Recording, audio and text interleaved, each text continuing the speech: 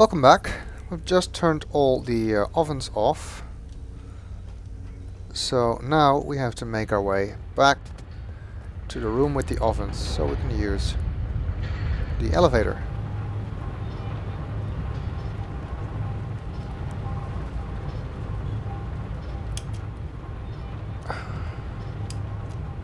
This thing is so annoying to jump up on for some reason. You have to be exactly at the center.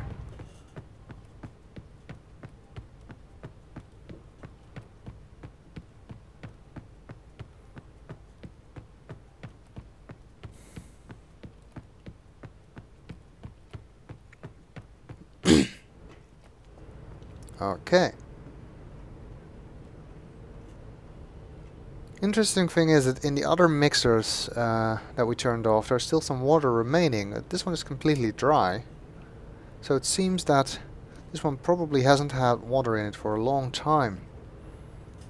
Which would indicate that other people have also been using this method of getting into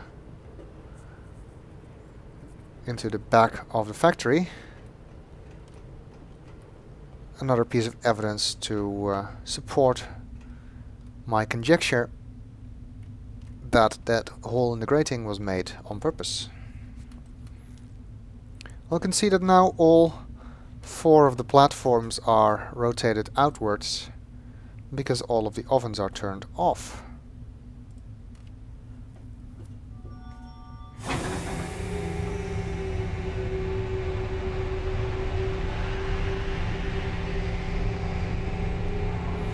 This then allows us to take the elevator all the way up.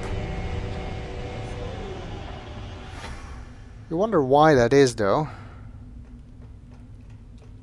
Why would these things rotate? Well, it's possible that maybe it gets really hot up here. Maybe this thing has something to do with supplying the ovens with power, or maybe it's like a ventilation system or something. So maybe it's a security measure to prevent people from coming up here while the ovens are on.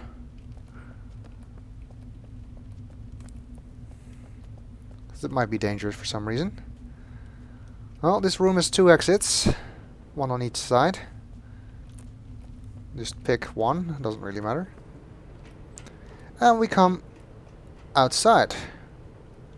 Well, it seems that behind the factory here there's an ocean or a lake or something, and we can see some mountains in the distance. So it seems that not every part of this age is as dry as the dried up riverbed that we've been walking through. And I think that actually this is the river delta. The river would flow through here before the factory was here.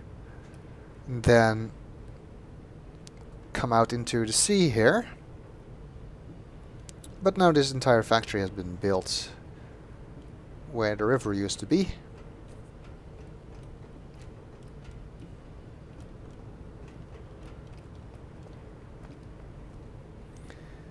Up here we can find some more new clothes, as well as a backpack.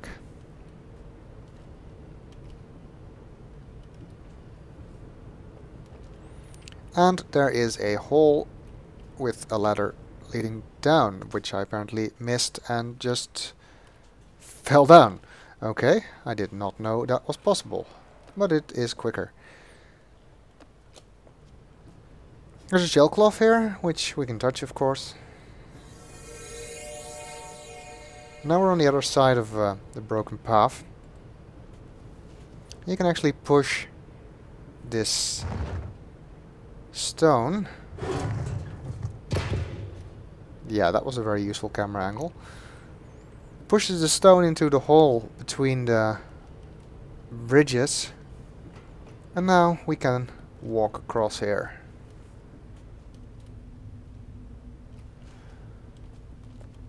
But let's check this room here first. There's some kind of device here. And By the look of these patterns on the wall, I would say there's water at the bottom.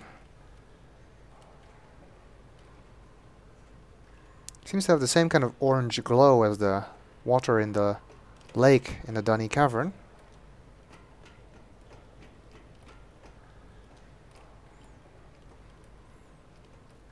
There's a lever here.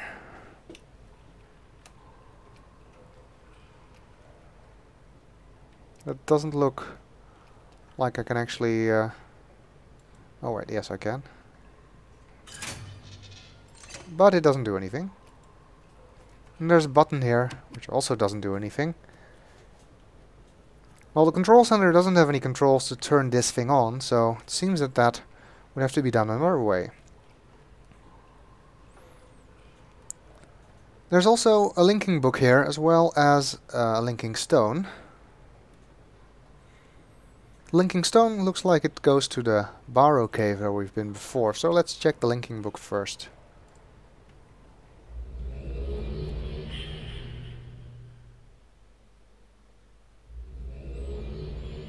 Where does that take us? We find another device here. Oh, we have no clue of the purpose. And again some orange looking water down there.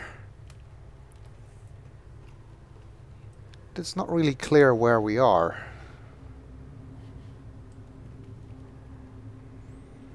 Linking book, back to Arcana here. And the ladder, so let's go up the ladder.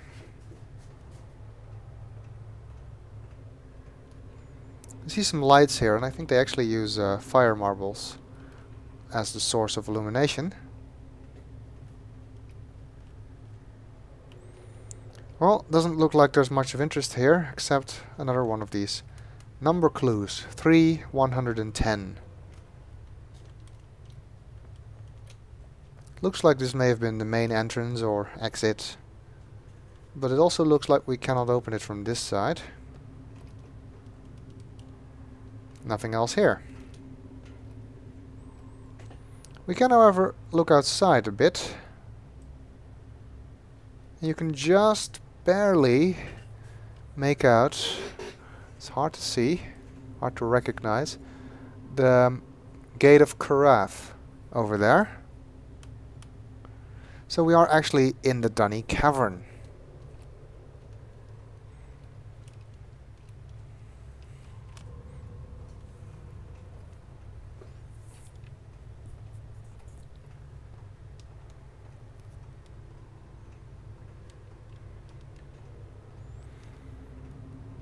But no idea what we can do with this location. So let's head back to Arcana.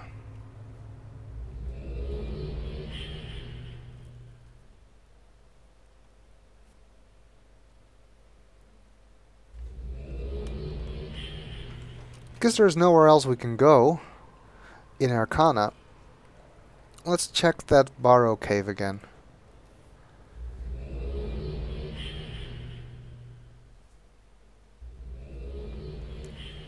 The last time we were here I noticed that there were these symbols on the wall, but we didn't really know what they were for. Well, let's look at them more closely. You can see that they're circles with a whole bunch of spokes, and it has a symbol in the middle. And they resemble the symbols that are on the oven controls. This symbol looks like the one for time. And if we count the spokes, see that there are 40 spokes here. This one looks like the pressure symbol, and there are 30 spokes here. And the third one looks like the temperature symbol, and there are 20 spokes. So maybe that indicates the settings we need to use on the oven. 40 for time, 30 for pressure, and 20 for temperature. Well, let's try that out, see if we can do anything with that oven.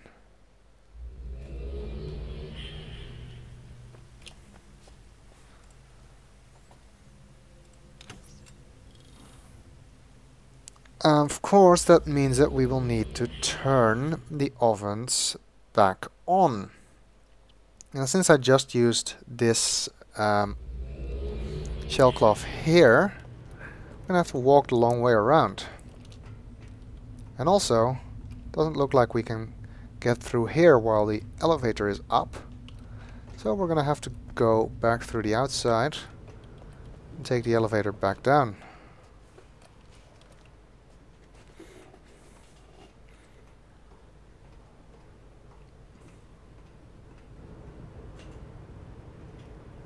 But since we're out of time, I will do that in the next video.